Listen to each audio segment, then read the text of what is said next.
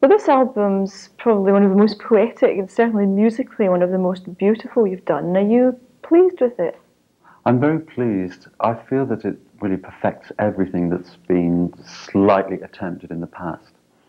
And I feel it's the absolutely most whole Smiths record. There's an interesting thing about it is there's an awful lot lyrically in it that's about loving and losing, which you haven't really touched on before. Why is that? Has something in your life changed? Well, it really hasn't, to be quite honest. No, I really still feel, and I will admit that the themes are still more or less within me the same. They haven't really changed. Nothing incredible has happened at all. So, but once again, as musically, I think it perfects everything that's been touched upon. I think lyrically, I've got a lot better, really. If it's musically perfect, does that worry you then about what you go on to next? No, I don't worry about it, but I can recognise the fact that within the future there has to be some slight, something new, I think. There has to be a slight change, but nothing dramatic, nothing drastic. How does Donny Marr feel about it? Does he feel the same as you do, that he's reached the zenith? Well, yes. I mean, it can almost sound like exhausting, one's dimensions or the capabilities of a particular viewpoint, which can sound quite negative. But it isn't. It's a positive thing, I think. We've made quite a lot of records. That's what really it says to me. So one of the interesting tracks, Paint a Vulgar Picture, is the most sort of damning view of the music business I've ever heard. Yeah. Now, you obviously have to operate within that music business, so how do you cope with the two ideals? It's very hard because if you have very strong opinions about the music industry, as most performers do not, it's very, very difficult, especially when, with interviews, one gets the chance to air these opinions. And I think that really, if you have views which are considered quite strong, they're instantly considered quite negative. Because I think the music industry gets very, very, is very impatient with people who have viewpoints, because it's all a very nice organised pattern, and it's a nice little bubble, and it works really well, and it employs lots of people. So therefore, if you become to suggest change, well, I think you're quite quickly swept away. Not many people have ever tried it, I might add, as you know. But if the suggestion of change is there. Do you think it's possible to change the nature of the music business? I mean, it doesn't seem to be. I think it's possible to change it in small ways, and it takes a very long time. But overall, in the most important and most effective ways, I don't think it is at all. I think the people who control the music industry are very strong. In a way, and also, an important point is that groups very rarely tend to band together. It's artists are very isolated, and there's no real strong. For instance, I find it very hard to believe in a movement of groups, for instance, or a movement of artists. Is that because they're in competition with each other? Yes, and everybody's scrambling, and everybody seems to want to be liked. Don't you want to be liked? Yes, I do, but not really at any price. Not at any price. Is it important then that you're liked just by the people who buy your records, or by everybody? I mean, is there a secret Morrissey in there who wants to be loved? I think it's important, as with everybody, I presume, in daily life, to be liked for the right reasons, I expect. Because another of your tracks, Last Night I Dreamt That Somebody Loved Me, I mean, that's a very moving little song, a very sort of heart-rending one. Is that you? I mean, are you writing for the soul? It's me, yes, it is me. And sometimes most of the time I feel that although the Smiths are quite enormously popular, those records will never be played, those songs will never be heard. And I realised that, I think, when Meat is Murder entered the chart at #1, and the title track was never ever played anywhere, I thought that was quite peculiar. And also The Queen is Dead entered at #2. And I never heard any of those songs ever on the radio, whether it be nighttime or daytime. Well, I played it. Yes, actually, Muriel, I heard it when you played it. And you said lots of very nice things about it. I was actually in on that night. Well, being loved's a funny thing, especially if you're in the music business, though, because to get back to the point of changing things in the music business, a lot of bands previously have always tried to go for social reform and radical change, but in a way they've been caught up in the system themselves. Yeah. Do you feel that by criticising things, in a way you're falling into the same trap? You can criticise the music business, but you're part of it. Do you feel that that's a difficult thing to get over? Well, people find it hard to believe that I really don't feel part of it, but I really, really don't. I don't really feel part of the big whirlpool of the music industry. I don't feel that at all. I never have. And I think perhaps in order to feel a part of it, you really have to go through the usual the party ritual and such things. Being part of that whole big nonsensical pop. Ligging, going out yes, and bopping. ligging and bopping and being seen and patting other people on the back unnecessarily.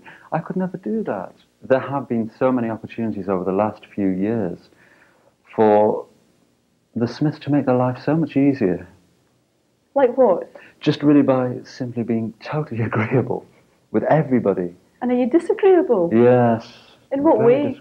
I find it very hard just to just simply slide into the typical role of being a successful pop star. I mean, even for me to say those words is quite unusual. It's quite awkward for me to say them. And for the first time quite recently, we went to Italy and we were doing several television shows with lots of famous people, like Spandau Ballet, Curiosity Killed the Cat, and a lot of famous people. And we were all together for 4 days. And it was the first time I'd ever been in that situation before, because I've not really met many performers, stars or whatever. And I found it very intriguing because I found them all quite nice, but it was really very evident to me that there is this very, very strong network, and there's this very strong mode of behaviour. And I realised even more so on inspecting that, just how far away I was from it. Did they recognise it? I think they did, but they were very nice to me. Very, very nice to me. I don't know why. No reason they shouldn't be. Fools, really. But somebody said, I think Alexei Sale said that he's noticed that celebrities who consider themselves equal status tend to hang about together. For instance, you wouldn't get Curiosity Killed the Cat hanging around with the Stones, but you'd get the Stones and Bowie hanging around together. Yes. So are there no contemporaries of you that sort of attempt to get your friendship because of that? Yes, there are one or two people, but I don't think it's really, perhaps simply because we are of the same generation, musical generation. Yes, there are, I can't deny there are one or two people, such as Pete Burns, Lloyd Cole. So, yes, I can't really deny that at all. But talking about the album lyrically again, another thing that's unusual is you've been writing about girls in it more. You don't normally write about girls. Why have you suddenly noticed them? I haven't really just suddenly noticed them. I'm short-sighted, but no, it's really because initially I suffered this great delusion that by writing words which were theoretically genderless at any rate, that I was actually therefore speaking for everybody. But a lot of people were pointing out to me, well, this isn't really happening at all. You're completely deluding yourself. You know, women don't exist in your world at all, which wasn't true. So I think I felt over the last 12 months a need to be a little bit more demonstrative where fighting gender was concerned. So you're doing it in a tokenist way then, as mentioned the girlies? No, you missed the point.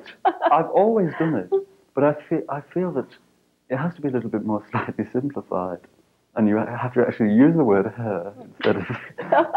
and imply it. Yeah.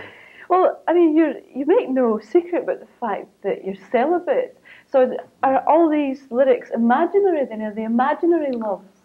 Not really. I mean, I don't think I've really mentioned sex anywhere.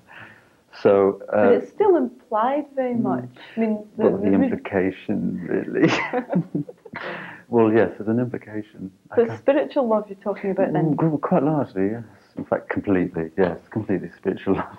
And is it imaginary or are they true? Oh, it's true, yes. Yes, it is true. I mean, I do know people. But do you have a rough time, even in the spiritual sense of loving people? I mean, have you had a life that's full of disappointment? Yes, I've had a dreadful life. It's been awful from start to finish. Well, in some ways, yes. I think it has. It might have been slightly over-documented in the past, I think, but it's there nonetheless. But I do see people, and I know people, and but I can't deny that I do generally find relationships quite blunderously awful. Is that your fault? Yes. Is it because you choose the wrong person, or that you're not capable of holding down a relationship? No, it doesn't feel real. That might be your problem. No, it isn't. It isn't that at all. It's something else. No, really, it's. I don't think in fact, I absolutely have never really had a fulfilling relationship, which is not something that I intend to state as some great dramatic revelation. But it's true nonetheless. I haven't really, which has gave me a particular viewpoint on relationships, which I suppose isn't really very common. And yet, it doesn't seem to have made you bitter. Oh, it has. Has it? Yes. When you're well known for being critical, do you find that it wounds you very deeply when people do the same to you? Can you take criticism? Sometimes criticism is quite useful, and just because it's negative, really, it doesn't mean that it's wrong and people have warped viewpoints. So sometimes I quite welcome it, because sometimes I sit back and say, well, yes, that's absolutely true. I am really a very silly person. So, no, sometimes I welcome it. But sometimes when I know it's just somebody who dislikes me for completely unknown reasons, I don't really accept it. I tend to stamp about and, phone up lawyers and things like that and smash milk bottles. Well, do you have a compassionate imagination then when you speak out about someone perhaps you haven't met? Like, I don't know if you did, when you spoke about Bob Geldof, did you worry that he would phone lawyers and stamp about and break milk bottles? Did you think you'd hurt him? I didn't think so at the time, because I thought that he was far too busy in this great big world of, Live Aid, that he wouldn't really pay any attention to my viewpoints, which were repeated so often throughout quite a long period that suddenly it seemed like I was starting some kind of a movement, which wasn't really the case. And I later heard that he, even a few months ago, he was approaching a mutual friend and quite distressed and saying, why does Morrissey have this viewpoint, and so on. Which I don't think at the time I really meant the whole thing to become like the rock upon which I stand. But it tended to, and it became a recurring theme in so many interviews I did. I didn't really care that much about the whole event to really prolong the viewpoints. Even people like royalty can be hurt personally, or do you think they're miles above that, or perhaps too stupid? I think it's a mixture of all of those things, most definitely. I think they're too far gone to really pay any attention. When you consider the world they're born into, I don't even think they're aware of very light criticism, not really. I suppose when it's about a person's personal facial features, perhaps, it can be quite stingy, really. But generally, I think, no, I don't think it's not the world they live in. I don't believe that. How would it hurt you if the Smiths, let's say, hypothetically, that your album wasn't as big a success as you wanted it to be, especially when you think it's reached a particular height? Mm. Would that devastate you, or would you still be aware of the fact that you were doing something that was correct? Well, it would devastate me, but I would really feel that it was a miscalculation on other people's part, because I'm severely critical of what the Smiths do. I'm more critical than practically anybody. It's not really as if I just bang this constant drum of total musical self-assurance and simply imply that this is the right road and every other road is the road to hell. I'm not like that at all. I'm genuinely the first person to say, well, it's not really very good, despite what we're saying, because it's so easy for groups, once they become successful, to actually get carried on and get carried away rather than get fooled by their own mystique even, really. They suddenly believe that everything they do and everything they touch is right anyway, because it's us. But I've never felt that. I've always been standing back and looking at from a different, a very objective angle. But I think I would be quite upset if the public said no, no more. How important is money to you, and how important has it been to you in the past? Well, it was very important to me in the past because I really had absolutely none, ever. And I was really very, very indescribably poor for years and years and years. So a very basic amount of money was critically important to me. But now that I have, shall we say, access to a lot of money, I'm not very materialistic. I don't own great gulps of land, and I don't own great bulks of machinery and things like that. I don't own anything, in fact, apart from a house. But I'm not materialistic in the least. I think as long as I'm quite comfortable and I don't starve to death, and I can afford to put the heating on and things like that, I have very pathetically humble requirements. I mean, most people feel that if you release a single and it gets number 29, that you instantly have uncountable amounts of money, which of course is not true. We've never earned money from singles. We've earned money from albums. But it still isn't fantastically unbelievable amount. If the Smiths ended today, in a couple of years, I'd have to really start, trying to find my old CSE results and things like that. What did you get? Well, I got an O level in woodwork, which I'm sure one day I'll put to great use. You and Princess Diana. Well, I knew we had something in common. But what things frighten you? Not really. What things frighten me? You desire travel? No, I don't desire travel. Which makes things quite difficult because obviously with most successful groups travel a lot, constantly, every day. They do world tours, things like that. The Smiths have never really, for instance, played in Europe. We've only been to certain countries once or twice to do 1 or 2 dates. But generally we haven't really touched anywhere except America. So are you not curious about other cultures and countries that you'd like to go and have a look? Yes, I am, but within the framework of actually being in a group, you don't really actually savour any of the countries anyway. You're just really in this tunnel of movement from one point to the next point, to a coach, to a bus, to a plane, or whatever. And you can't really absorb cultures anyway. And alarmingly, you don't really meet people. Well then, personally, wouldn't you rather just take a few months off and go somewhere? And where would you go? Where would I go? These are the really hard questions. Where would you go on your holidays? I don't really have any mad, insane desire to really see many countries. Not really. Is that because you are such an insular person? I think it is, yes. I hate flying, and I don't really like travelling that much. And I'm very insular, so that really puts the mockers on that one. Can you have a view of the world then without moving about? Yes, but it's quite a closed view. No, we certainly have to scrap that. What kind of perspective does one have in the world when you're not curious? I mean, are you curious about the world even though you don't want to physically go there? Do you have a curiosity what it's like to be an Amazonian Indian or someone living in Tibet, or don't you really care very much? Well, I'm not really that curious, really. I'm not really that curious about being an Amazonian Indian at all. But that's me for you, really. It's come to the point where I think people who really care about the environment are now absolutely political. People who really care about animals. It's like to be vegetarian is practically the strongest political statement that you can make these days.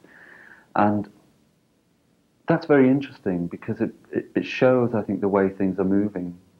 And suddenly all that talk about, domination and power and so on doesn't really feel or impress anybody. Do you read a lot of books? Yes, I do. I read a lot of books. What kind of things? Quite varied, really. I have a lot of things which I've had since I was much younger, which I still have and which I reread. And like what, for instance? What's one that you reread? I have a lot of plays. I quite like plays. And I have a lot of feminist books and masculinist books even. And I find those things quite interesting. And it was something that once upon a time I might feel obliged to really dump on everybody. But I don't now. I really don't. For some reason it's all just passed. Not because I don't believe it, but just because I think people find it actually very boring to hear. Can you write or act? Have you the ability? I don't think I can act at all. Can you write though? Could you write something that wasn't accompanying music? Could you write a novel? Yes, I could. Do you plan to? Yes, I do plan to. Are you working on it just now? Yes. Really? I'm working on the cover. No, yes, I am, actually. How far ahead is it going to take you to finish it? A long, long time. A long, long time. But I never really felt, I never really wanted to be the type of person who does everything instantly and is seen everywhere doing lots of different, fascinating things. I think once the Smiths have ended, it will be time to think about such things. But I don't think I'd really attempt them while the Smiths were in full flow. Not really. Because it's very important to me to concentrate on exactly what I'm doing now and give it the fullest concentration I can think of. That's why such things as video really has never been a top priority. Because I don't think I could really think about plotting videos and things like that. Yes, now you just don't like doing them for the Smiths, and obviously that must upset the record companies very much. Yes. How hard was it to make them see your point of view? And it's very hard, and people still don't really see it. You know, after 5 years of constantly saying, "But this is how I really feel," people don't accept it at all. And why is it that you feel that you can't make videos? You won't. I don't like the way people look in videos. I mean, it's really that simple. I always watch videos of groups and I think, oh, they look awful. That's a shame. Why did they do that?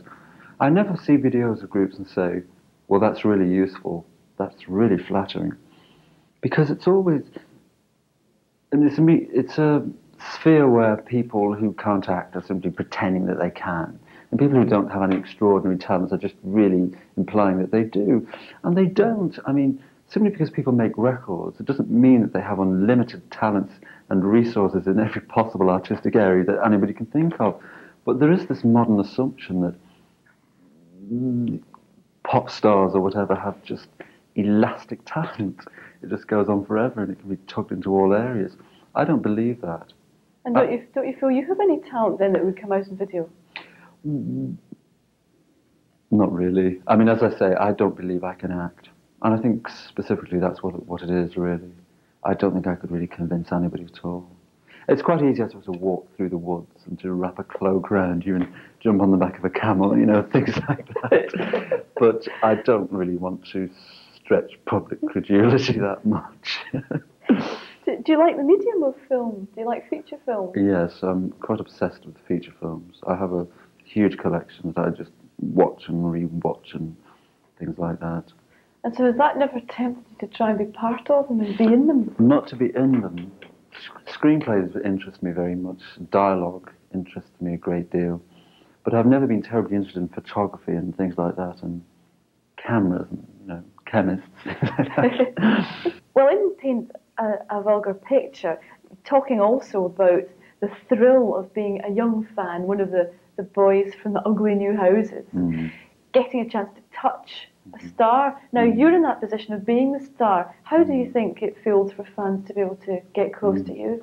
Well, I can understand it completely, because I went through the entire experience of really, well, certainly in my case, I did worship the people that I like, the people like T-Rex and David Bowie and Roxy Music. And I went to a lot of concerts in the early 70s, 72, 73. And I would arrive really early at noon, and I would be at the stage door, and I'd wait for the coach to arrive, and just really to glimpse people stepping from the coach into the venue was something that was imprinted upon me and would never leave me. So it was a great thrill to see people close up. Is it strange then to be the one stepping from the coach into the venue, or is it not because you understand what they're It's feeling? not strange at all. It isn't strange at all. I can really understand it. I can. Have you met any of your heroes now that you're in the same league in a way? Yes, I have. I have met a few, but it's not really something now that I staunchly advise. I think it's quite nice in a way to keep the memory sealed, if you like, or the vision at least of how you see people and how you see the records they make. And also, as I get to hear anecdotes about certain records that I loved, how they were made and how awful it was and how such a person couldn't really play and they got somebody else to sing and so on, I like to cherish the memory. I like to keep it quite closed. Do you think people, your fans, would be disappointed if they met you? Well, I think it's hard to gauge, but I think there is a degree of disappointment because to certain people who take music so seriously and think a great deal about the artists they like, and they have an absolute concrete vision of what this person is and what this person stands for. And sometimes you meet people and you realise that it isn't really altogether true, and you've really formed your own picture that's quite personal and it's quite useful to you, but not really necessarily in line with the reality. So sometimes, and also with me, I find that people expect it to be a certain way. And if it really isn't the way that I am, I can't really just go along with it and please them. I find I really have to interrupt and say, well, no, I don't think that at all. I'm not that way. I'm not like that or whatever. So it's quite hard to juggle with that. Well, what kind of people are hardcore Smiths fans now then in '87? It's quite hard to assess because initially we had an audience that was totally identifiable. In 1983, certainly, it was a specific breed, but now it really seems to have spread a little. What was the specific breed? I think it was a specific breed of very deep people who perhaps quite feverishly liked pop music, but really hated the chart and really hated the press and really hated the notion of listening to the radio, and they just disapproved, but they in the same sense they wanted it to mean something to them. They really wanted it in their lives. So I think they were initially they were quite deep-thinking people who were quite high-principled people also. If the audience changed radically, for instance, if you started attracting screaming young girls who weren't listening to what you were playing, would you stop doing it? Would it upset you so much? Yes, but I don't think that would happen at all, which is obviously the easy way out of that one. But when I see certain groups who have that audience who just persistently scream and doesn't matter what the song is, let's just scream, and I find that really exhausting. It's a different world completely. Like I went to see Aha in America, and I really liked their records. But when I saw them, and it was just really this constant, deafening squeal, not even a respectable scream, it was actually an indecent squeal, and which completely drowned out the musicians and threw them off their tracks because they seemed totally embarrassed by all these, screaming girls. I thought, well, no, I wouldn't really like that. Well, what kind of lifespan do you think the Smiths have just now? How long do you think it can go on? It's hard to say. I can't answer that question at all. I just don't know. Do you still feel very much that you have roots in Manchester? Yes, I do feel that I have very strong roots in Manchester. And even though I'm not there every day, it's just something that I really can't get away from. How do you cope with living somewhere like London, which is a much harder city to live in, I would imagine, than Manchester? Well, I find it easy because I live in a nice place. I couldn't imagine living here if I didn't live in a nice place. I find it completely unbearable. And also, it's a horrible place to live unless you can survive financially. I would imagine it would be awful. I remember coming to London when I was 17. I moved to London as practically everybody did, and I lasted, I think it was 7 days or 8 days, but I brought everything that I possessed, these huge cases, and it was a really awful experience. So I can imagine London from that viewpoint is quite treacherous. But for me, I simply survived by really avoiding the music industry and avoiding that kerfuffle of activity and just being quite private. So how often do you go back to Manchester? I go back to Manchester perhaps once a month for a weekend. And does that recharge your batteries, or do you get something different from Manchester than you do from London? I don't go out in Manchester either, so I don't really sense the benefits, if you like, if they be benefits of both places in that way. So being in Manchester, I just really go from one house to another, which is very mundane, but there it is nonetheless. Well, if you don't go out to clubs and so on, when you leave the house, where is it you want to go? What do you do for leisure pursuits outside your four walls? I don't have any. The only time I ever leave the house is to buy food.